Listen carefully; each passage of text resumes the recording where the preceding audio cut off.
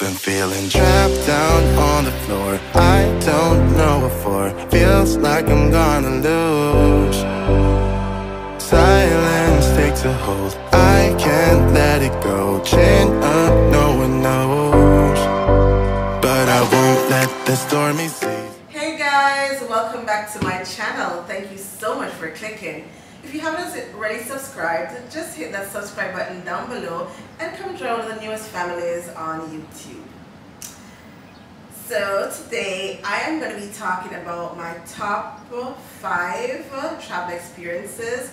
I was going to do top 3, but then I figured that, I was going through it and I figured that I had too many places that I really did enjoy being and too many great experiences, so I had to move it up a bit, bump it up a bit to top 5. So that's what we're going to be talking about today. Since Sister Corona has decided that we won't be going anywhere, let's just relive the memories. So first on the countdown is India.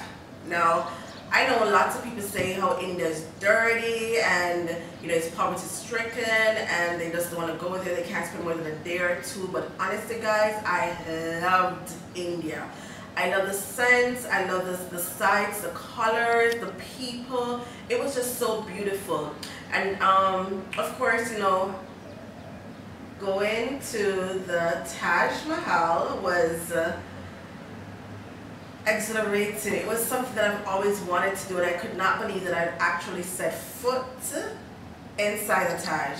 It was such an amazing experience. Another thing that made it my top experience, travel experience, is that I actually spent time with people that I met online. There's this girl, her name is Tintu, and I met her on Adventist Online. Sorry. And I promised her that I would come and visit her, and that was one of my first international trips outside of the US and the UK. And she hosted me for a week. Her and her family hosted me for a week, and they were amazing. They were the best hosts ever, trust me. There wasn't anything that I lacked for. They didn't want me to spend any money at all. They just took me in as family. I had so much fun being with them, and they're now my other family, my Indian family.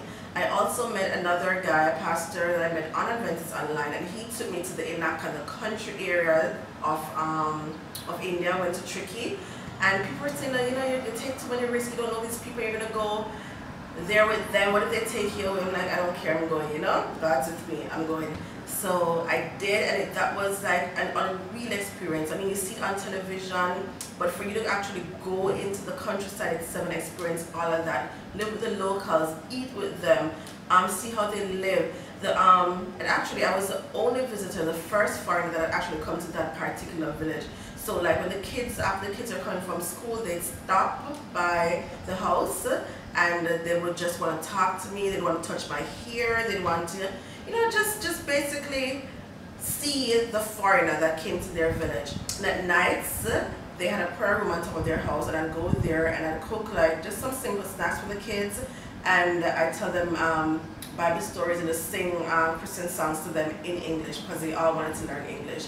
And that was just a very surreal experience. Like, I was able to see the city, the town. I was also able to have that rural life experience, that real Indian rural experience, and it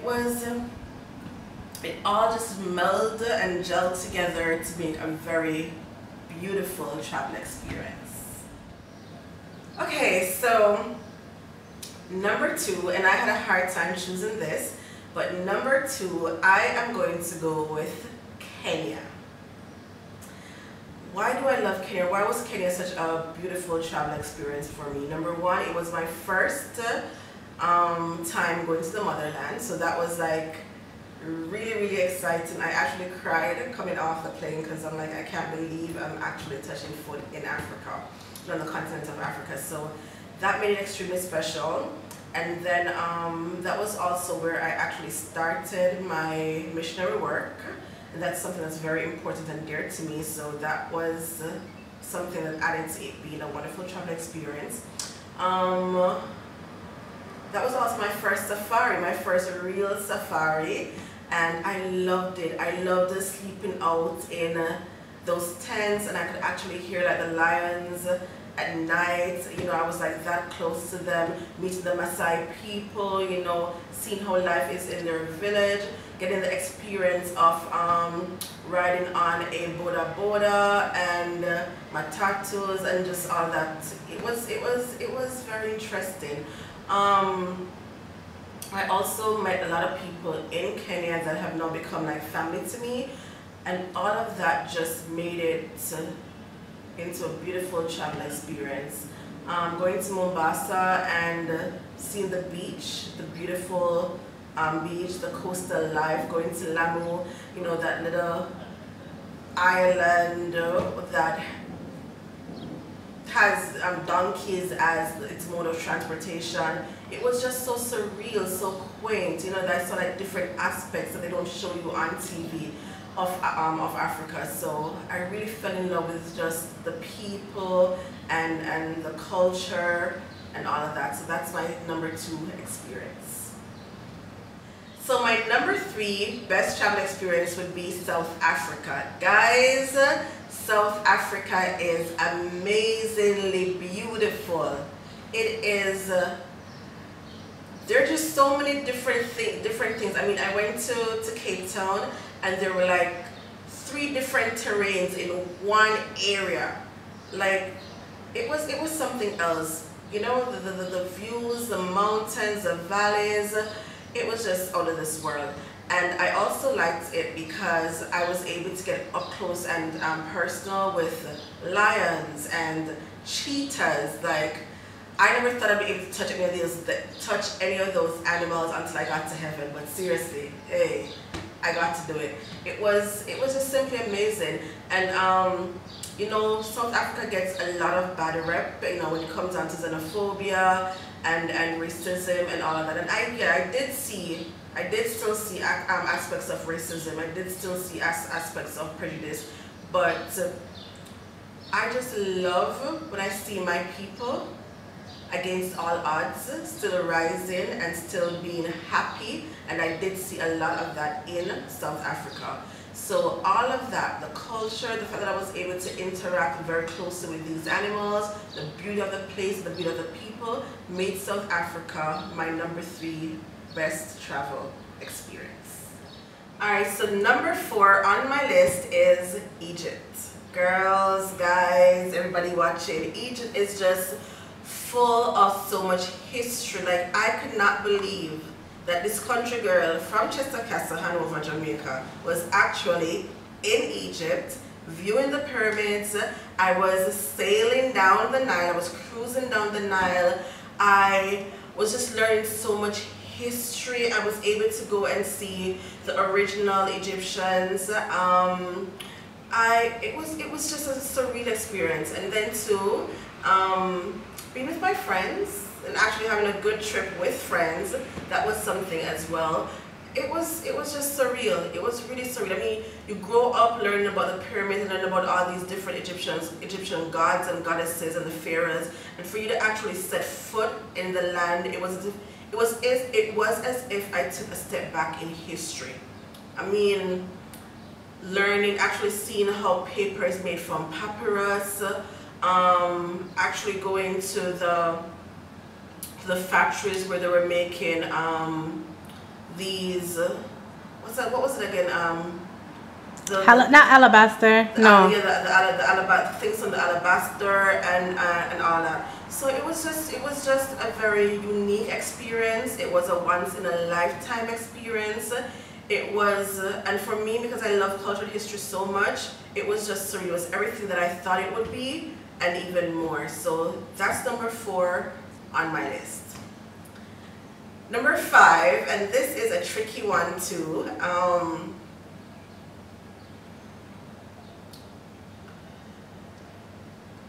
Number 5 would be Ghana.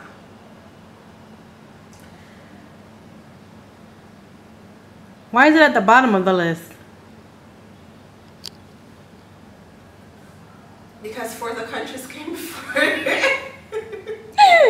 It's not at the bottom of the list, guys. It's number 5. It's definitely at the bottom of the list. It's just at the bottom of this particular list. But number 5 would be Ghana. Ghana just reminded me of home. Ghana reminded me of home, and in Jamaica we spend a lot of time doing African history or Caribbean history, you know, seeing how the slaves were actually brought over from Africa to the Caribbeans. And for me to actually experience the slave castles and dungeons, it was very surreal. It made it very, it was definitely emotional, but it made it very real to me. And also to see the many similarities between Jamaicans and Ghanaians, that was something exciting as well.